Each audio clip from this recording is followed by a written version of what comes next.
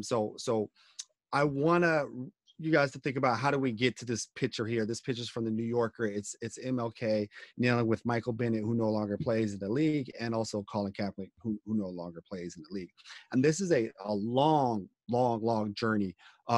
To cut this journey short, because we have so much time, I want to start in the post-World War II world, right? And I want to start with this picture here. This picture is from a Black newspaper, the Michigan Chronicle.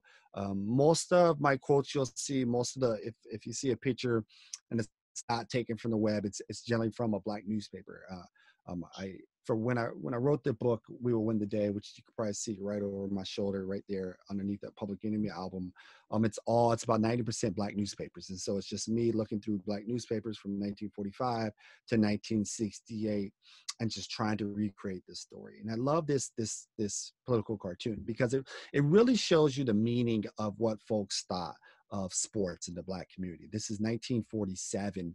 And it's this idea that sports and democracy, right, it's the best way to represent democracy. And it's important when we think about the context of World War II. You use your webcam and people can capture the video or what they see from your computer, whether you're there or not. Somebody's not muted in this. Okay.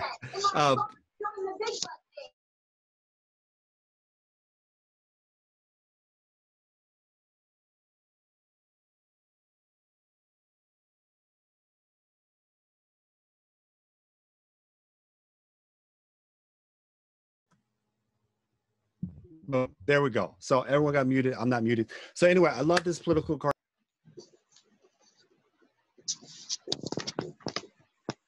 It really showed you the investment Black folks have in the sports, and part of this investment is trying to show white Americans, right, that you can accept a Black person, right? So whether it's a Joe Louis or a Jesse Owens, right, Black Americans are looking to these athletes as a way to prove something. And you see this here in this quote right here. I took this again from a Black newspaper. This one happens to be from the Cleveland Call. And what they're suggesting is that sports are a powerful tool of democracy in the United States. They say it may not be as intended or as it should be, but the righteous truth is that the doings of a Joe Louis or a Jackie Robinson have more gripping and moving effects on the thinking of the majority people than all of the long-studied and wise words of a W.E. Du Bois, a Walter White, or a Philip Randolph. Real quick, Walter White, that is not Walter White of Breaking Bad. That is Walter White, who was the head of the NAACP. But you can see it here. This Black writer is saying, look, what a Joe Louis does or a Jackie Robinson does is more important, because white Americans see this and perhaps they'll accept this, right? You have to understand America is Jim Crowed right now. And so desperate times called for desperate measures. And the Black athlete is seen as somebody who could shape the civil rights movement. Now, at this moment, for most Black athletes, they just wanted the athlete themselves and Black press and the Black community just wanted them to represent Black America. So you'll see it in some of these quotes here, right? Someone like an Althea Gibson. So if you don't know Althea Gibson, she is the first Black tennis player to win Wimbledon. She actually wins it twice in 1957, 1958. She wins the French Open in 1956. And what people call Althea Gibson is a community project. That is to say, these two Black doctors saw her play, brought her in to their house, got her, how do I put this, got her right, in the sense that Althea was a troublemaker. She never went to school. They made her go to school. They made her clean herself, act proper and all this stuff. Understanding that Althea was going to be the middle-class Blacks' way of proving to whites that they belong. And she wins, and there's a huge celebration. And Althea knew what they wanted, right? And she says, I'm not a racially conscious person. I'm a tennis player, not a Negro tennis player. I've never set myself up as a champion of the Negro race. I feel strongly that I could do more good my way than I could be crusading, right? So she's saying, look, I'm just going to play tennis, and that's it. White America will see me, and that should be enough. I don't have to be a political leader. My role is to be an athlete, a good athlete, a good person. You'll see in these next two quotes from Willie Mays, right, one of the greatest baseball players ever, saying essentially the same thing, right? Like, if I carry myself right, that will help the next guy the next black person down the street get an opportunity. Not a famous person, but just a regular person. Now Willie famously, when the Giants moved from New York to San Francisco, couldn't get a house, right? And the mayor had to step in because the seller wouldn't sell it to Willie Mays, who was one of the most well-known baseball players at that time because he's black.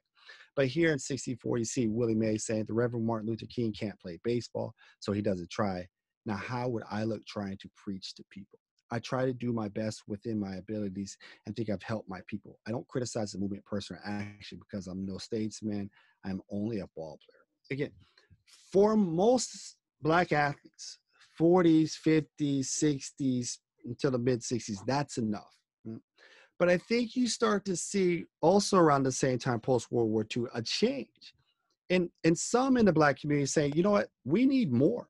And that change is going to start with Joe Louis. And to me, it's surprising because Joe Louis, if you don't know who Joe Louis, you should. He's the greatest boxer of all time, right? A heavyweight champ from 1937 to 1949. But Joe was set up to be the person who represents Black America, and that person who does it in such a way that other Black Americans will get an opportunity after him, right? He is clean cut. He's the heavyweight champ of the world. After that, going into that Max Schmeling fight, the second fight, he loses the first one in 1936, but going into that second fight in 1938, you have some white Americans just celebrating him as an American, not a Black American, an American. And the Black press and the Black community took to that. They understood what it meant. They understood when Americans celebrated him giving money to World War II or having the famous slogan, "We're going to win this war because we're on God's side," right? In fact, there's a book that comes out in 1944 and it's simply titled Joe Louis American. And that's who he was. But what's important here is that Joe Louis, by post-World War II America, while he's still the heavyweight champion of the world, and he's on the decline, right? He understood that no matter how much people celebrated him, there's still work that he needs to do. And you can see here in 1947, it's from Salute Magazine, which is a military magazine. I just took the cover off. It's My Toughest Fight. This is Joe Louis, all about how he wants to beat Jim Crow, the last thing he wants to do. And we think about this is amazing, right? He'd been heavyweight champion for 10 years. And the only thing that's on his mind right now, obviously paying his taxes, which he did do, but defeating Jim Crow. And if we go to this next picture, I took this next one from the New York Age, and which is a Black newspaper in obviously New York. But here it's a column right before the election of 1940. Now Louis goes Dewey and he loses, and Louis will remain a Republican throughout his life. But here he is talking about the virtues of democracy and the importance of voting.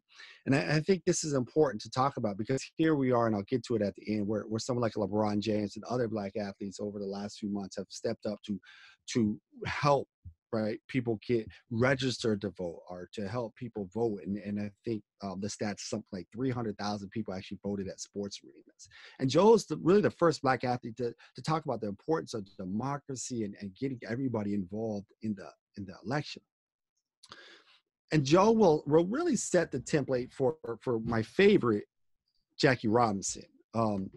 I love this photo of Jackie Robinson. It comes from, again, a Black newspaper. It's Democracy in Action. It's all Americans. And I like using it because it shows the hopes of Black America. This idea that we might just be one Black baseball player, but it's enough to prove the point that America, right, even though we're a Jim Crow nation, can do the right thing. And I like pairing it with this quote right here from 1962. It's the end quote from Martin Luther King as King writes a letter about Jackie Robinson as Jackie gets into the Hall of Fame. And I love it because it says, Jackie Robinson incessantly raises questions to sear America's consciousness. Some have challenged his right to ask these questions. He has the right, more rightly, because back in the days when integration wasn't fashionable, he underwent the trauma and the humiliation and the loneliness which comes with being a pilgrim walking the lonesome byways toward the high road of freedom. He was a sit-inner before the sit-ins, a freedom rider before the freedom rides. I love this because King is celebrating Jackie Robinson as somebody who didn't hold back, somebody who understood that he had this important platform being Jackie Robinson, and he was going to use this, right, to go right at America about racism, about police brutality, about Jim Crow, about lack of voting rights, right? And then there's King acknowledging really how hard that journey was for Jackie, being that lone, isolated figure for so long. And it's just a call to let other people know really how hard, being a pioneer is in the civil rights movement. But on Jackie and his civil rights legacy, it starts for him in 1949. If you remember about Jackie, Branch Rickey famously asked him, to cool it, when he signed him, because he didn't want Jackie Robinson not to ruin the moment, but to allow white baseball players and white fans to see that if you get under Jackie's skin, then it's the experiment's over. You can get under all their skin. So he stayed quiet for a couple of years. But here in 1949, you see him starting to open up. And 1949 is important. This is in front of what we call HUAC, or the House of American Activities, Un-American Activities Committee. And Congress brought Jackie Robinson up in front to denounce Paul Robeson. If you don't know Paul Robeson, one of the great actors and entertainers of his generation, certainly one of the most famous Black people in the world at that time. And at that time, Robeson said that if there was a World War III, Black Americans wouldn't fight in it. And Congress went, whoa, what do we do here, right? The most famous Black person globally is saying Black Americans aren't going to fight in a potential World War III. So they counter that with Jackie Robinson. And Jackie Robinson denounces him, but Jackie took the time to say, look, just because, right, these charges come from a communist, right, doesn't mean that there's not discrimination, right? Doesn't mean that there's not police brutality. Doesn't mean that lynchings aren't going on, right? So Jackie Robinson is saying, wait, you want me to denounce him for saying that Black Americans won't fight in the war, but I want you to know that you have an obligation to deal with police brutality, right? To deal with Jim Crow and lynchings and everything that impacts our community. And from that moment on, Jackie was really relentless at going after America about, Jim Crow, right? About police brutality. My favorite Jackie quote is from 1963. You can see it here on the right side. And he says, "We must keep these youngsters aware, and especially we who have been fortunate, like Floyd, Jesse, and myself." So he's talking about Floyd Patterson, Jesse Owens, and obviously himself, that no Negro has it made, regardless of his fame, position, or money, until the most underprivileged Negro enjoys his right as a free man. I think that's so important. It's this least of these approaches that he takes. And it comes on the hills of Birmingham. Essentially, if you remember Birmingham with Bull Connor, Jackie Robinson and Floyd Patterson, who at one point is the heavyweight champion of the world, and at this point he's actually training to fight Sonny Liston, and Sonny Liston will knock him out. Spoiler alert, if you haven't seen that fight, he actually beats him twice. But he goes to Birmingham. There's some riots after King's Motel is bombed, and he's there to check out the situation, to calm folks down. And Jesse Owens goes after him and essentially calls him an outside agitator. And Jackie said, "No, I'm here. I'm famous. Floyd's famous, and we're here to help out, right? Because I understand that my freedom is tied to this person here in Birmingham." And I love that approach of understanding you're perhaps the most famous Black person in America, one of the most famous Americans, right? And still saying that's not enough, right? Because that doesn't mean anything if this person in Birmingham is Jim Crow. And we see Jackie, what he also does is Jackie uses his platform in a newspaper. And so he'll have a newspaper column. I picked some of these out. I can't show all his columns just to highlight who he was, right? And just to kind of highlight this conversation about police brutality and Black athletes speaking out is nothing new. Jackie's out there, right? And this is from an article in '64, Watch That Cop Brutality. It's not the first time he writes one. I just love the headline. And this is actually after Harlem, 1964 Harlem. And he warns, right? If this doesn't stop, right, there's going to be more riots. So there's a riot in Harlem, and he warns there's going to be more across America. And he's right, right? Between 64 and 67, there's more than 100 riots in America, famously Detroit, and then Newark happened in 67. Then you have 100 more after King's assassination. Politically, Jackie, if you're interested, was what we'll call a moderate Republican. He's more of a Rockefeller Republican. And so here in 60, he goes Nixon, but like he's holding Kennedy accountable to civil rights, right? But then in 64, he's coming at the GOP. Murder, hate, and violence will be weapons of the new Republicans, right? He's using his platform to warn the Republican Party that this road of courting Southerners and not Black folks, and you're going to change the party. Because at this time, you have to remember, there's still a number of Black folks who are part of the political Republican Party. I believe about 40% went Nixon in 1960. Now that's going to shift by the time LBJ gets there. But here's Jackie warning them. And then I love this quote from Jackie Robinson. We can't do all of Jackie, but this quote is so important to today. And he writes this at the beginning of his autobiography, I Never Had It Made, right before his death. Right? He actually dies in 1972. He says, as I write this 20 years later, I cannot stand and sing the anthem. I cannot salute the flag. I know that I'm a Black man in a white world. In 1972, at my birth in 1919, I know that I never had it made. This is Jackie saying that he doesn't stand for the anthem. He doesn't salute the flag because of how America treats Black Americans. I want you to hold on to that, because we'll get a similar thing from Colin Kaepernick famously in 2016. But Jackie's so important because he showed athletes that you could be more than an athlete, right? That you could be successful, but also, privileged, successful, but also like challenge America about racism.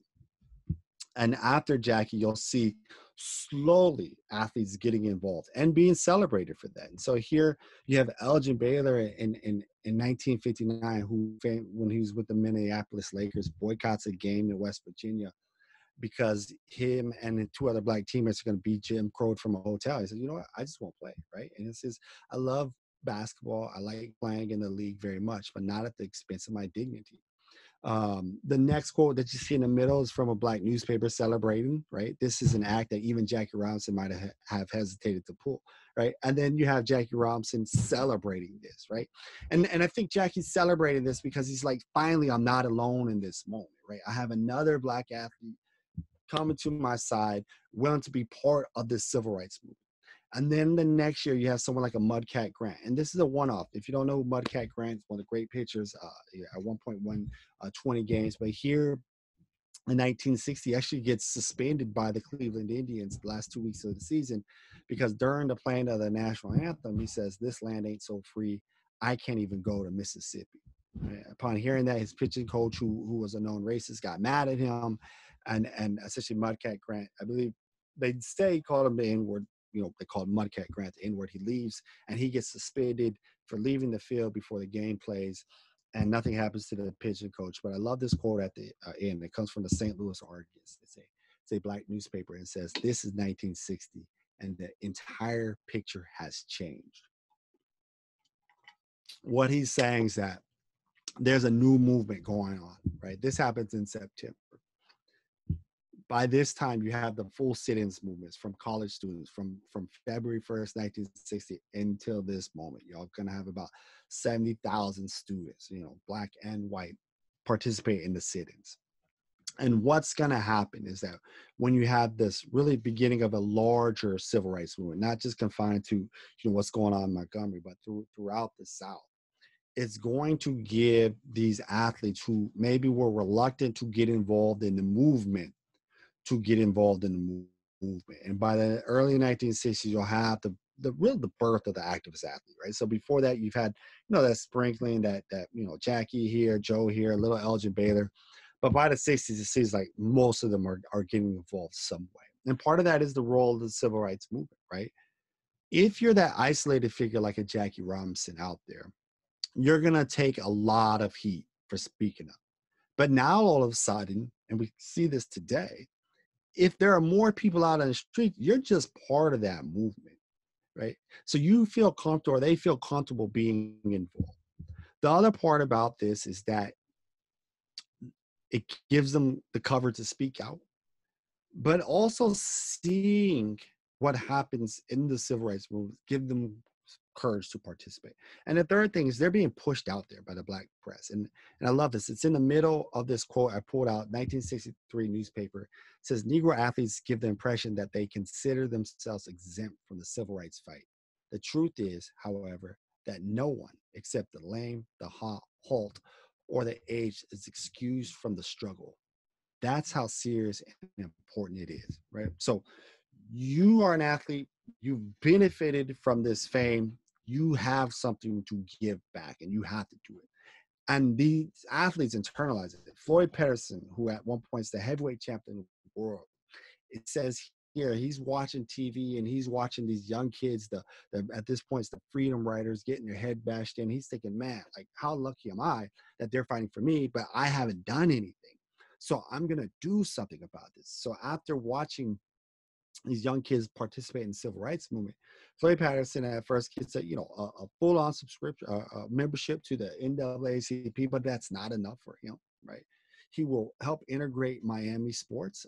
He has a heavyweight fight in 1961 and says, look, I'm not, if you don't integrate this arena, then you owe the NAACP $10,000, right? And the promoters don't want to lose money, right? It's in his contract. And so they integrate the arena, and Miami's integrated after that. And Floyd, he'll pay the NAACP out of his own pocket. But the other things that he does is he goes to Mississippi with Jackie Robinson and Kurt Flood and Archie Moore to encourage civil rights activists in Mississippi, one of the most dangerous states at that time. He's with Jackie Robinson in Birmingham. Along with Jackie Robinson, he tries to create a housing complex to integrate housing for black folks. So he's totally into this movement. Another person we might be familiar with here is Bill Russell.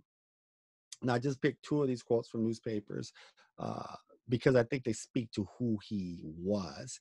And then this one on my left, I don't know what you're looking at, it should be your left.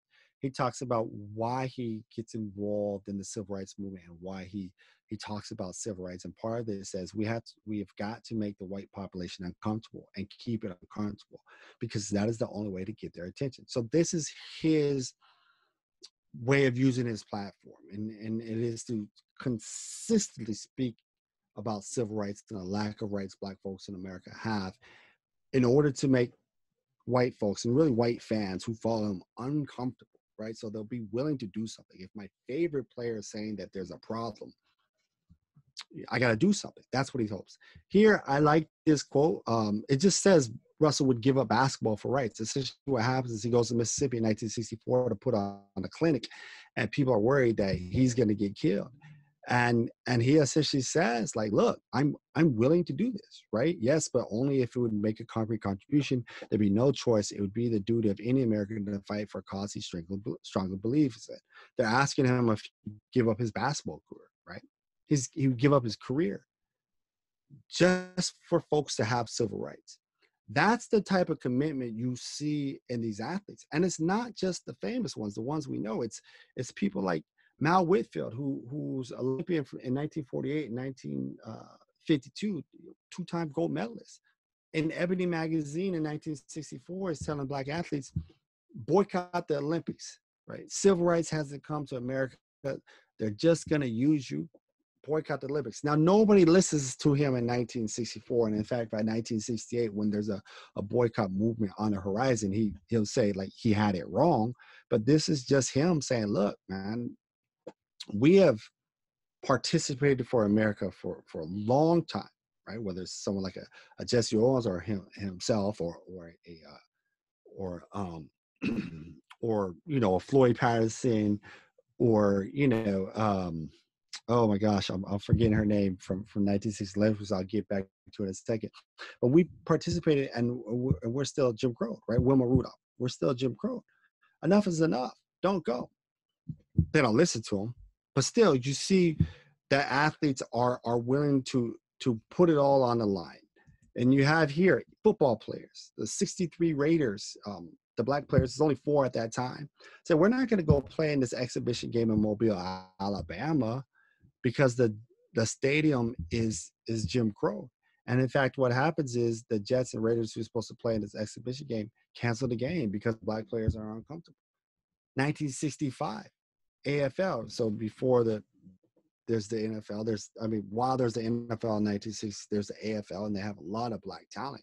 22 players from that, or 21 players from the All-Star game leave New Orleans. So we're not playing in this All-Star game because of the way we're treated in the city. You promised us we wouldn't be discriminated against. We're being discriminated against. So we're not playing. And so they wind up moving to Houston.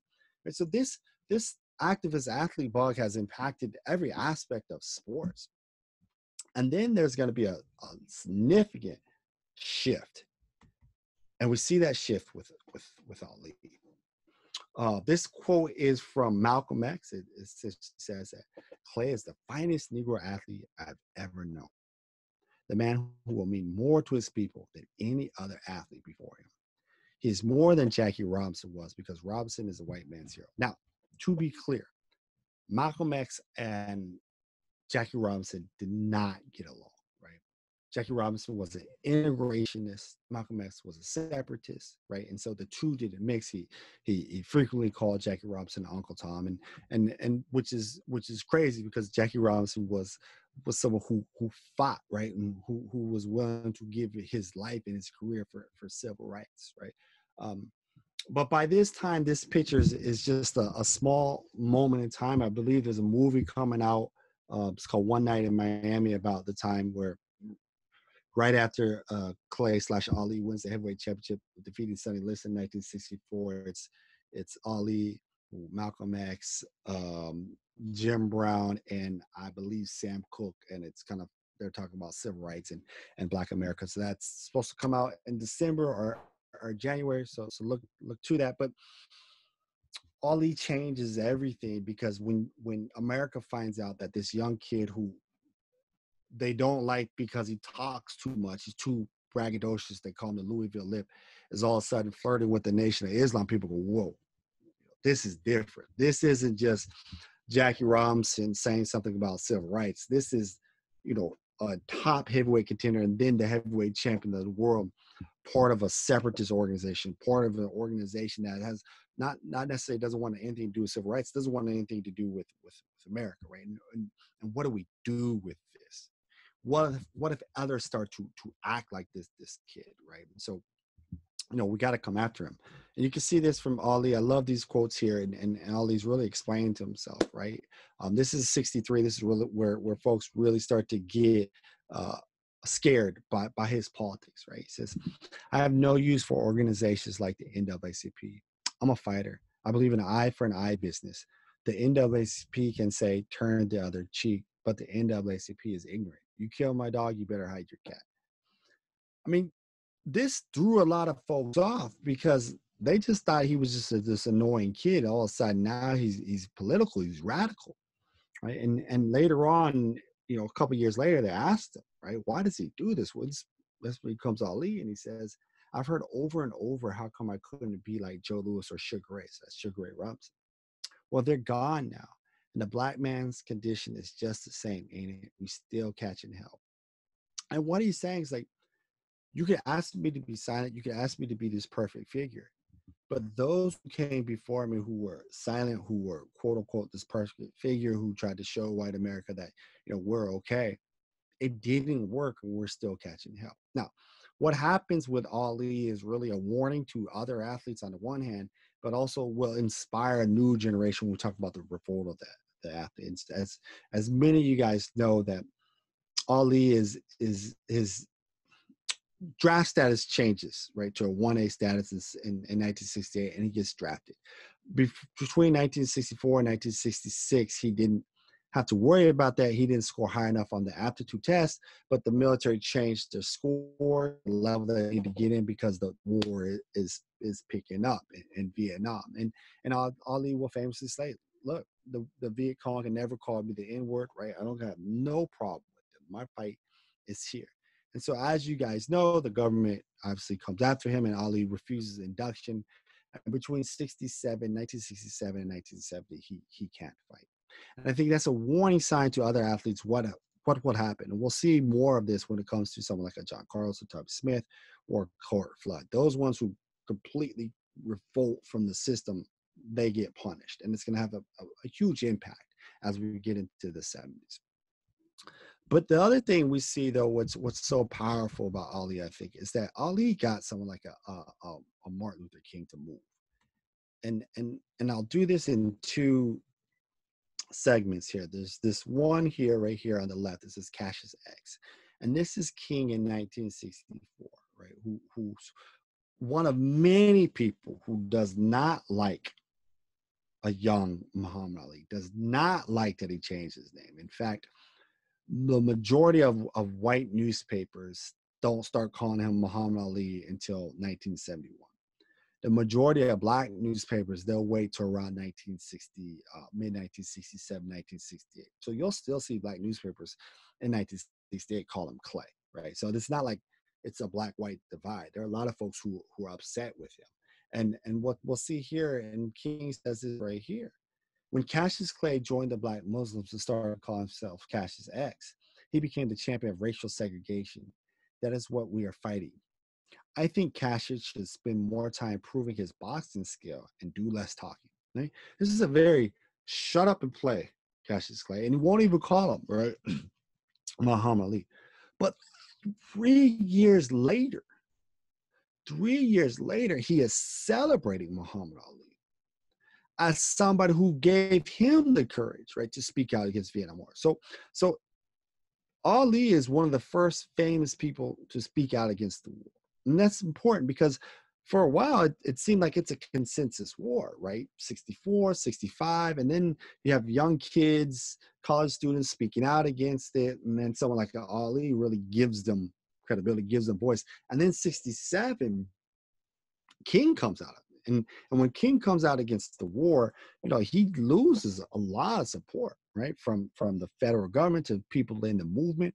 But I think it's the power of Ali to really shift King. And if you could shift King, you definitely could shift a lot of young Americans. We'll see that play out, especially in athletics. But here, on the far right, I just love this. This is one of these undertold stories that King and Ali. This is them coming to Detroit to have a get out the vote campaign, right? And I'm highlighting this just because what we went through in the last election. You have the athletes get involved in more than a vote. Here you have the most famous athlete ever. Here you have the most famous civil rights leader ever coming together to get out a vote campaign in Cleveland to elect Carl Stokes, who will be the first black mayor in a major city in America. Now, Gary, Indiana will get a black mayor at the same time, but Carl Stokes, will be the first one. And Stokes, if you know or if you don't know, played an important role for black athletes. He's there at the Ali Summit, right, when black athletes like a Jim Brown or Bill Russell, Ali or John Wooten got together to talk about Ali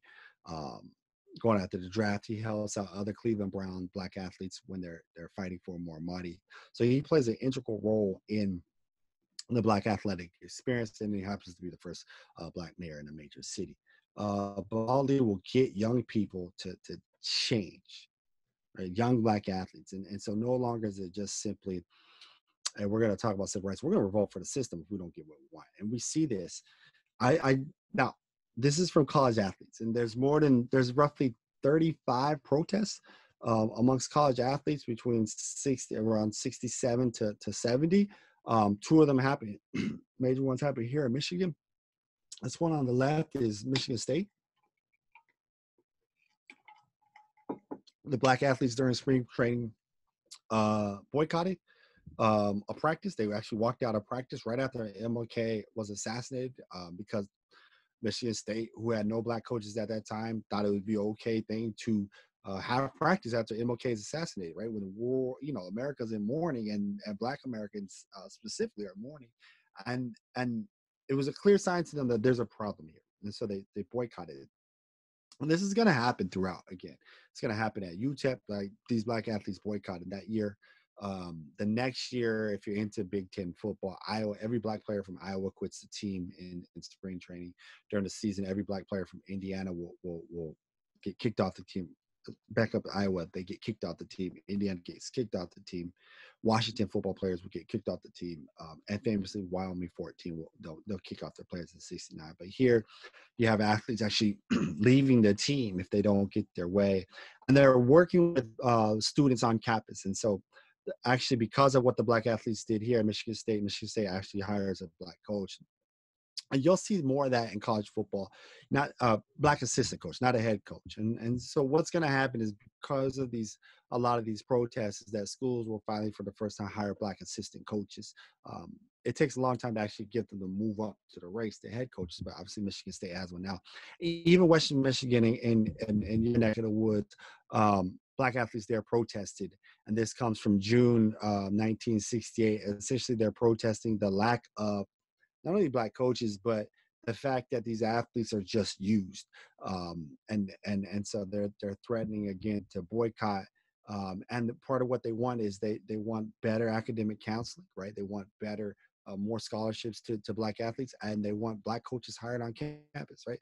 So this bug, this revolt, really of these young black athletes, this rebellious spirit of a Muhammad Ali, like goes throughout all of college athletes. And famously, it will go to these college athletes, John Carlos and Tommy Smith. I think we tend to forget that they are students at San Jose State when this happens, the 1968 Olympics. And in fact, the previous year, 1967, when these athletes vote to boycott the Olympics, getting Ali reinstated as the champion is one of their list of demands.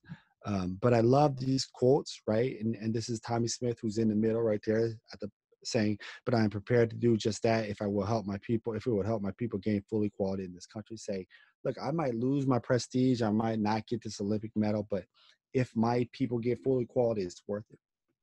And this quote from John Carlos after, so John Carlos at the end says, tell the white people of America and all over the world that if they don't seem to care for the things black people do, they should not go to see black people perform. It's this idea that a lot of black athletes, there's this awakening, this consciousness of you celebrate us only as athletes, but when we speak out, you get mad at us. You tell us to shut up and play or shut up and dribble, to use terms from today.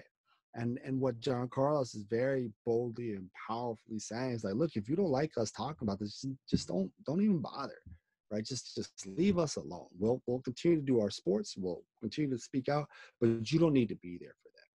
And I think this, with the combination of Ali, the combination of what you see with athletes, college athletes speaking out, boycotting practices, leaving institutions, it is really the peak of not only just the athlete, but the revolt of the black athlete. And then something changes, right? I think part of it is, besides the punishment we see with Ali or John Carlos or Tommy Smith, obviously Kurt Flood when he challenged the baseball system, is part of, let's say, a victory of Kurt Flood is that it works. Like salaries get higher, right? And so once you get into the 70s, there's a couple of things where athletes are saying, man, we're not going to do this anymore. Once salaries get higher, Kurt Flood fights for free agency. Eventually they win in baseball. Oscar Robertson will do the same thing in basketball. And so now all of a sudden you're not losing $60,000 a year. You're perhaps losing $1 million. Now it's something like a James Harden just recently turned down a $50 million contract, right? So these salaries make you think about it, right? Because a lot of times these people in the past had two jobs. They weren't making any money, right? So they're willing to risk a little more. The other part about it, finally black athletes post O.J. Simpson, not 90 post 94 O.J. Simpson, but 68 O.J. Simpson that people love, they're starting to get endorsements.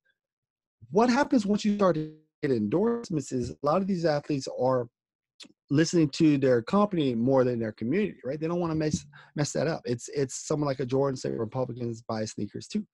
And shout out to the Black Athlete Podcast. Check it out. We have actually a episode on Harvey Gantt, who Jordan said that about, instead of like helping Gantt in his election. So we have a whole podcast on Gantt as a politician.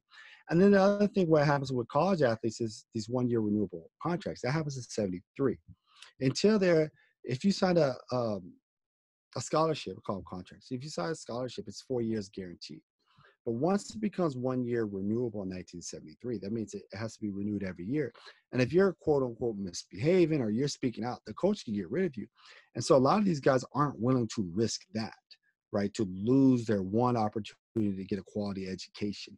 And so you'll see a size. Now, it doesn't mean that people are completely quiet, right? We have someone like Craig Hodges, who famously, his quotes, calls out George Bush in 1991. After the Bulls win, he goes to the White House and gives Bush a letter really talking about the problems of civil rights um, and also the Gulf War, and then calls out Michael Jordan for not really talking about police brutality after the Rodney King, not only Rodney King beating in 1991, but the South Central riots in 1992. One of the things that Hodges wanted to do was actually, he talks about it in his book, he wanted to boycott a game, um, boycott the finals in 1991. So those are Lakers and Bulls finals, and he regrets that. But after 1992, he's gone. He's gone. Right? He's a 3-point champ. He's an integral part of the Chicago Bulls championship. But the NBA gets rid of him, and he never comes back. And that's a message to others, right? You'll see eventually the same thing that will happen with Mahmoud Abdul-Rauf, also known as Chris Jackson. That's him praying during the national anthem at a point. He refused to go on the court for the national anthem. He gets in trouble, and then his compromise was to pray. He was booed. Like if you watch highlights of this, he gets booed at this time. And then eventually 2 years later, he's out of the league. A little bit different between him and athletes that, NBA players have 2 year, they have guaranteed contracts. And so you can't just get rid of him. You still got to pay him. So, but you'll see his play. He gets traded from the Nuggets, and his playing time kind of declines. Someone like a Tony Smith-Thompson, a D3 Division three basketball player who will protest during the national anthem, take all kinds of flack, gets hate mail.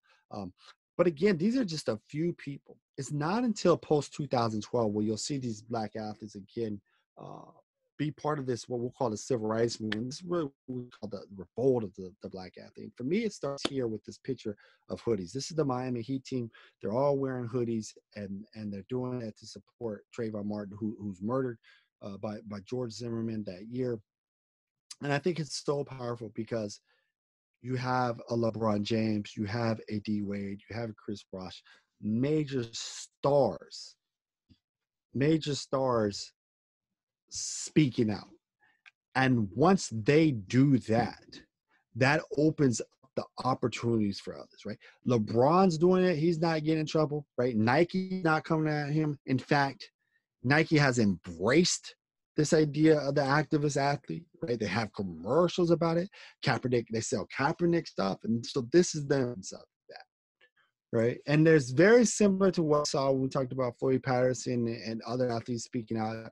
What happens to these athletes? They do it because they have cover. There's this large Black Lives Matter movement. We see it in this kind of post-George Floyd moment, right? 2020, where because you have this large protest movement, more people are comfortable. Their athletes again are being called out of these moments, and then you have these points with whether it's Trayvon Martin's killing, Mike Brown, Eric Gardner, that athletes feel like, man, I have to say something. I can't have this $100 million contract and not be part of this movement. Right? So the movement will gain from 2012 on will pick up again. This quote is from LeBron 2017. Says, no matter how much money you have, no matter how famous you are, no matter how many people admire you, being Black in America is tough. We got a long way to go for us as a society and for us as African Americans until we feel equal in America. To me, that's very similar to what Jackie Robinson said, right? That very least of these approach when he says, look, I'm not free till all Black people are free. And here you have LeBron James saying that, 50 plus years later. And then again, this will pick up. You'll have athletes, right? Derrick Rose, who at one point is the NBA MVP, is a superstar. Right now, he plays for Detroit Pistons. He has an "I Can't Breathe" shirt on here, and at one point, almost a lot of NBA players are wearing "I Can't Breathe" shirts. You have in 2015 Black college athletes from Missouri. All of them says, we're going to boycott this potential game if the school president's not fired, and the school president gets fired. ADs, athletic directors across America, were worried about what happens if other Black athletes follow suit. None do after that, surprisingly. But again, it shows you the power. So the president actually was fired in the game with BYU, which was about to make the school about $1 million goes on. So these athletes have power. They just haven't used it yet.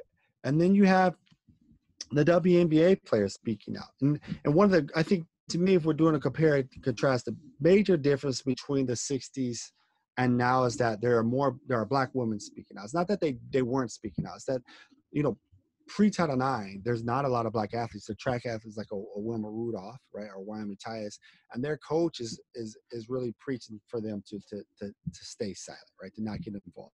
On the right, you'll see this Black lady. It's Rose Robinson. She's really one of the first the athletes we say will revolt for the system. In 1958, in fact, she refused to participate in a track meet between the U.S. and Russia because she didn't want her country to use her. Um, she didn't agree with the politics, right? That is, say there's a Jim Crow in our society, but my country is using me to show off American democracy, and I'm not going to do that. Here, this picture, she's being wheeled out of jail because she's on a hunger strike. She actually goes to jail for refusing to pay her taxes. Very few people know about that, and hopefully, one day her story gets told in the same right way as an Althea or Jackie Robinson. On the left, you have members of the Minnesota Lynx. They're wearing shirts to say "Change Start with Us." Accountability. On the black, it's Fernando Castillo, Alton Sterling. They protest before Kaepernick, right? They're protesting and they're supporting Black Lives Matter, and they're getting a lot of flack. But what we'll see is that from this moment on, WNBA players have really been part of the leaders of this movement of the activist athlete. Um, and then you'll see just a couple months after these WNBA players protest, Kaepernick famously kneels, right? So he sits down first and then he starts to kneel. And one of the things he says, we get few quotes from him, but one of the things he says, I'm not going to stand to show pride in a flag for a country that oppresses Black people and people of color. There are bodies in the street and people getting paid leave and getting away with murder. And this is so powerful. Now, Cap will, as we all know, will lose his career after this. So he gets to play this season, and then no other team will bring him back. But what it does is it starts a movement of other athletes, other football players kneeling. Basketball players didn't do it until 2020, just because it's in their contract that they can't do it. But for some reason, 2020 during the bubble, they can do that. But Kaepernick, I think the most important part about him is that it's his way that he's not only attacking police brutality, but he's now become a symbol. Just like John Carlos and Tommy Smith raising their fists in the air became a symbol, kneeling has become a symbol. It's internationally recognized what it is. It's a protest against injustice. I think that's so powerful, right? I think it's more powerful than actually watching. I wish he could still play. He's a great quarterback, one of my favorite players to watch. But this idea that you have become a symbol of a movement for justice is powerful. And then in 2020, I know we're running out of time, this happens. Now, these are two images I combined together. On the one hand, this is George Floyd being murdered in May 2020. On the right is a political cartoon from the Michigan Chronicle, a Black newspaper in Detroit. And it's the same thing. It's an officer kneeling on a person's neck, and they're protesting police brutality. So if you ever get a chance to look at the Michigan Chronicle, tons of protests of police brutality because it continues to happen. But this moment really changed everything in sport. And I think that Cap in 2016, 2017, there's this movement of Black athletes and athletes in general just protesting, starting to die out. And then post George Floyd, we're in this whole new moment, right? Because nobody's working at that time, right? So you have the George Floyd murder and it's going on TV. You have the pandemic. And so you'll start to see a lot of athletes like a Giannis of Milwaukee Bucks or a Trey Young or a Jaylen Brown be part of these protests. But then you'll also start to see, again, we talked about Black women and WNBA players at the forefront. A Renee Montgomery, who plays for the Atlanta Dream, says, you know what? I'm so committed to this cause of activism, of social justice, that I'm willing to risk my career. I'm going to sit out the 2020 season. No male athlete did that. A couple of athletes worried that, if we go into the bubble, what's going to happen? Can we still be committed to the civil rights movement? Renee Montgomery was like, it's not even worth it to me. Now, what happened, what these athletes learned as we wrap up here, is that, look, when the athletes went into the bubble, real quick before the athletes go into the bubble here, WNBA players on this path, again, this is so important to this day, right? Because LaFleur is in a runoff.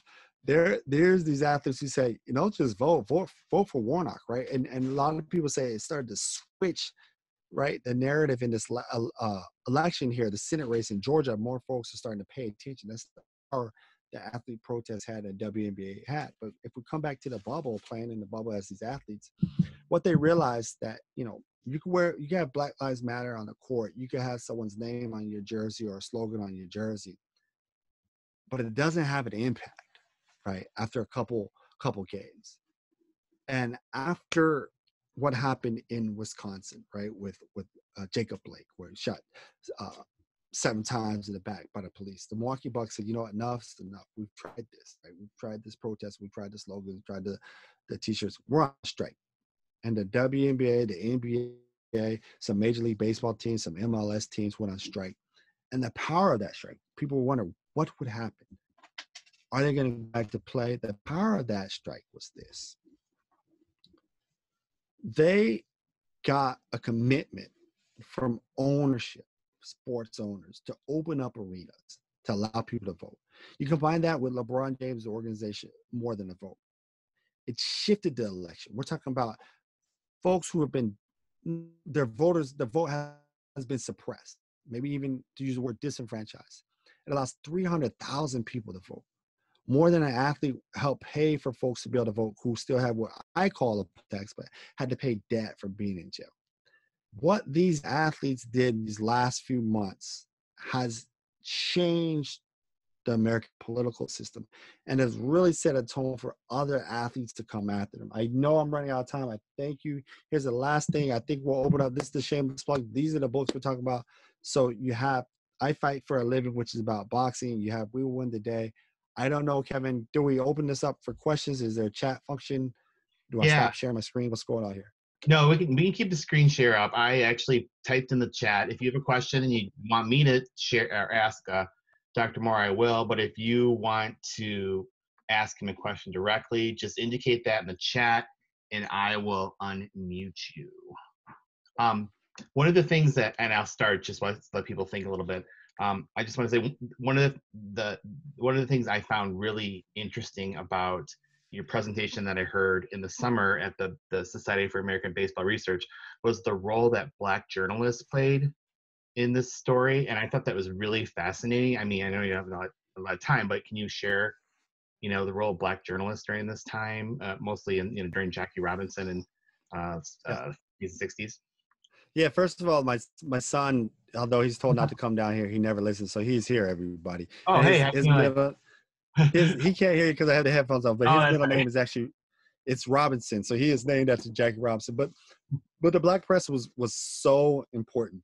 I actually have a chapter on just solely on the Black press and what they did. And it's not only just encouraging people to get involved in the movement, but to me, what it's fighting to get people for integration, right? It is leading, 40,000 people protesting the lack of Black players or Black player on the Washington football team. It is Jim Hall, who's a famous, or not famous, he's a Black sports writer for New Orleans, leading what I call the biggest sustained boycott of Black fans. In New Orleans, there's this minor league baseball team, the Pelicans at that time. And they are part of the Pittsburgh Pirates organization, but they refuse to have Black players on the team. And so what Hall did with his platform is get Black fans to boycott the games. And this boycott lasted 4 years. And what you would see in a newspaper is the Pelicans ownership complain, like, we can't go on without Black fans, right? They make up so much in the South on these minor league baseball fans, so much of the revenue, that when there's a boycott, they go under. And so you'll see teams in the South in the late 50s and 60s go under because Black fans start to boycott. And that's because the Black press is telling them, don't go to these games. That was just, I was really fascinated by that. It made me go back and look up a ton of Black reporters during that time. So I thank you for that. Yeah. Rudy has a question and I'm going to unmute him. So let's see. Rudy, go ahead. Hey, how's it going, Dr. Moore? It's good to see you face to face. It's I don't think we've ever connected face to face. No. How's it going? It's going good. Thanks so much for the presentation. I really enjoyed it, and I really enjoyed reading I Fight for a Living, and as you know, my research is on boxing and performance of activism and radical self-expression and ring entrances in boxing. So I was curious, with the talk about the revolt of the Black athlete too. Discussions about that, building on Harry Edwards' work. Where do you see fighters like, for example, Floyd Mayweather and and Deontay Wilder, fitting within that conversation of the revolt to the Black athlete, because their acts of dissent and resistance don't always seem to be communicated in a very overt fashion. But I was curious to get your thoughts as a historian, but also as someone who studies dissent and activism within contemporary spaces of athletes.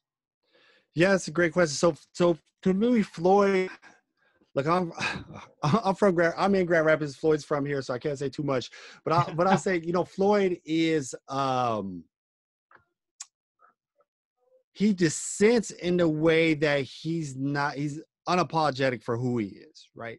But he's for Floyd Mayweather and Floyd Mayweather only, right? So you never get the sense that he's publicly for others. Now he might do stuff like out here, he'll support the local high school and buy them jerseys and stuff like that.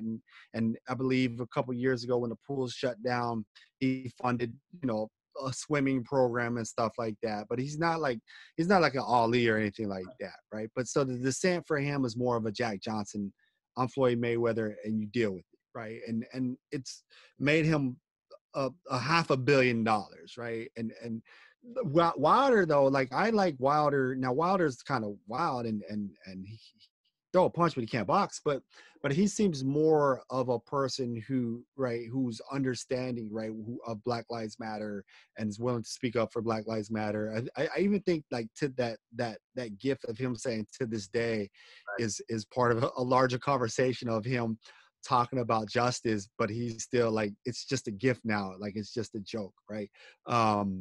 And so like I think they carry the mantle, but as you know, boxers, you study like even some like a Oscar or I believe even some like a Vargas, right? Who maybe it's not necessarily the Black fighters that we look to, but it's some of these other fighters that are going to carry this mantle to talk about maybe if we're talking about the 90s, what's going on with California and immigration policies or immigration at large. So I think the boxers have a role to play. I just also think that, someone like a Terrence Crawford or something, they're just been taught to be into themselves. And it's such a individual thing that it's really hard to see other boxers get involved in part of this movement. Yeah, right on. But you do see local fighters from like a Ferguson, I forget his name, that would talk about Mike Brown when it was, time to talk about Mike Brown. But just in general, some of these big names like a Gervonta Davis, you don't expect that from them. Right. Cool. Thank you so much. Yes. Sorry, I muted myself. We have a question from Annie. I'm going to unmute her. Okay, Annie, go ahead. Oh, sorry. Go ahead, Annie. I'm sorry. Okay. All right. Thank you. Thank you, Dr. Moore. I have a couple questions. One is kind of specific. I had a friend who is no longer living, but he was born in 1919, same as Jackie, and he played on some of the teams that used to play against the Globetrotters. And he used to tell me some about that, and it was just interesting. He talked about it more on a personal level, but or kind of just what it was like being there. But I'm just wondering about the Globetrotters. I as a kid, I always loved them. I kind of am still interested in them, but did they have any role in this, or what? How do they fit into this scene? And my other question is just hearing your a wonderful history over this period, it kind of makes me think, okay, some of the specifics have changed, but some of the general issues and things haven't changed a bit. I just wondered what your maybe kind of overview of that is, or what is your kind of summary over how have we improved or not over this period? So thank you. Yeah, no, that's a great question about the Globetrotters. So the Globetrotters, I think their role was always more of, how do I say this without being rude? Their role was more of that just kind of perform thing, and that's even the way they performed, right? To really soften up this image, or quote unquote, soften up this image of Black folks. And one of the things that they would say is like, we had to play that way, right? So the racist, like when we're playing in the South, or racist fans and wherever we are in the North wouldn't want to hurt us, right? And so, but for a lot of people, they saw it as a minstrel show. But on a global level, right? They're named the Globetrotters. The United States government saw them as really important to showing that to the rest of the world, especially, you know, as these nations post World War II started to decolonize, and most of them are, you know, Africa, that there's opportunity in the United States. And so the United States would send the Globetrotters, or sponsor the Globetrotters, and other athletes like Althea, Gibson, or Bill Russell over to other countries, and to show them, right, that look, we might have Jim Crow, but look at the opportunities that you have, right? And so the Globetrotters played a role in that, right? That they got to show that the United States was not as bad as advertised, because if it was, then how do we have this success, right? And they're very, very, very famous in that way. In terms of, like, I'm glad in that second part that you recognize that there hasn't been there's changes, but there's not a lot of changes. And that's how I set this up, to kind of drop those nuggets, right? Drop those nuggets about police brutality or get out and vote kind of stuff, right? Because there are changes, right? You have the Civil Rights Act of 64, Voter Rights Act of 65, housing in 68, but you still have these fights, whether it's economic rights, whether it's police brutality. That's why I paired Cap and Jackie Robinson. The vote, to me, one of the most interesting things is one of the largest movements of Black athletes coming together happens with Jim Brown in 66. We call it now the Black Economic Union, but it's essentially more than 100 Black athletes getting together, like Jim Brown, Bill Russell, even Kareem was part of this, and really fighting for economic rights, and helping funding and training small businesses, helping Black folks get loans, right? Because they said, look, we have civil rights, we have voting rights, economic rights, and opportunities. This is going to get us freedom. But now if we get to 2020, right? 2020, the largest group is a group more than athletes who are come together on voting rights. So to me, it shows you that while there's changes, not much has changed, because, you know, in 60, you're fighting for economic opportunity, thinking that this is enough. But now in 2020, you're still dealing with voter suppression, right? And it kind of shows you how much actually as a society we've kind of regressed, right? The fact that we're still fighting for the vote. Any other last chance for questions? If you have a question, just indicate it in the chat. Dr. Moore, this has been a wonderful discussion, and I'm super excited you took the time to do this for us. The book's excellent. I know you can get it in all major booksellers. I think the library, I'm pretty sure the library's got it on order, so it should be in our collection to check out. But again, thank you so much. I know that I'm happy that I feel like the last question there would be a good time to stop, because it's a good point for us to think about what we heard today and how history unfortunately repeats itself. But there's, you know, still the fight for equality and equity with you know, the NBA players this year. And again, everyone, I tell you, the podcast is great. It's a must listen for me every week. And you just get, if you enjoyed the history you learned tonight, you'll enjoy that podcast as well. So thank you so much, Dr. Moore. And I hope that we get to hear from you again in the future. Hope to bring you down to Kalamazoo next time. I mean, and when this pandemic is over. But thank you so much. All right. Yeah, no, thank you. If you guys want to reach out, my Twitter handle is @LouMoore12. My website is profloumoore.com. Yeah, so feel free to reach out if you have further questions, and visit your local record store at Satellite Records. So there you go. All right. Yeah, next time you come down, let me know. Right. Okay, I will. All right, thanks. All right. Thanks a lot. Have a good night, everyone. All right, bye.